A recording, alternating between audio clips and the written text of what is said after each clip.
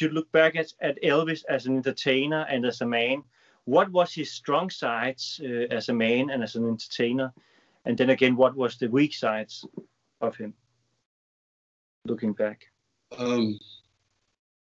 Well, his strong side was obviously his voice, and his style. You know, I mean, it wasn't like he had somebody come to him and like they do nowadays. You know, somebody gets a recording contract, and the first thing they do is they hire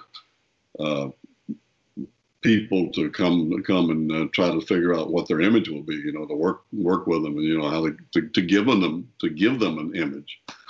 Well, Elvis, he already had the image. You know, he created that image just himself.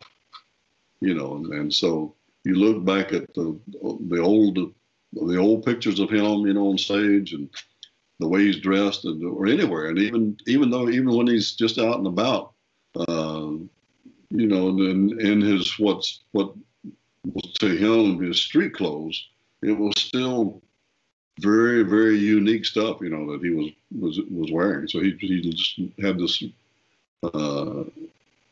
image, you know, that he created that just didn't quit. You know, I mean, you could see him coming from a mile away. You'd know it was Elvis.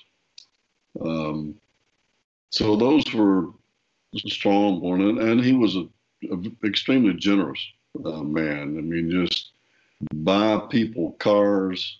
That was one of his favorite things. He would buy Cadillacs for just you know.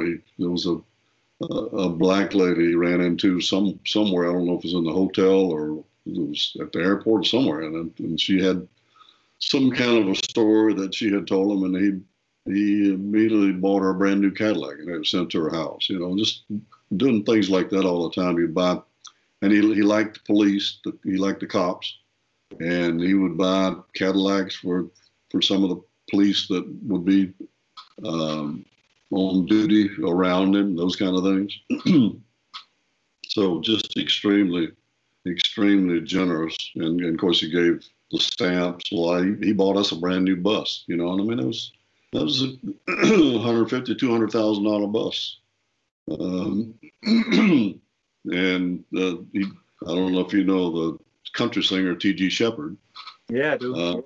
Yeah, he bought T.G. Shepherd a bus, you know, to help him out, give him a start, and just amazing things like that, you know.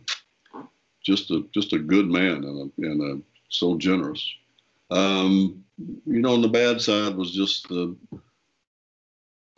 demons that caused him to, you know, have to have medication, you know, to sleep, because he slept during the daytime. He was up at night. He stayed up all night and slept during the day, because, I mean, when you're Elvis, there's not a whole lot you can do in the daytime without, you know, and have your privacy. Anytime there'd be people outside the gate at Graceland, you know, 24/7, 24 hours a day. He couldn't even leave the house, you know, without people screaming at him and following him. So he got into this thing of sleeping all day and then doing whatever he did at night. But you know, he eventually had to have help in order to sleep in the daytime, and then help to keep him awake at night. And so that stuff got addictive, and that's what took him from us, you know, I think. So that was the bad side. But I did over 200 shows with him. And I never saw a bad show. You know, there was a couple of times when he wasn't his best. You know, you could tell that he was not himself. And some of the notes and stuff, you know, that he was hitting, and some of his movements, you know, were off, and he was overweight a little bit and that kind of stuff. But I mean, I only saw that a couple of times. The rest of the time, you know, the shows were just spot on. They were just killer shows.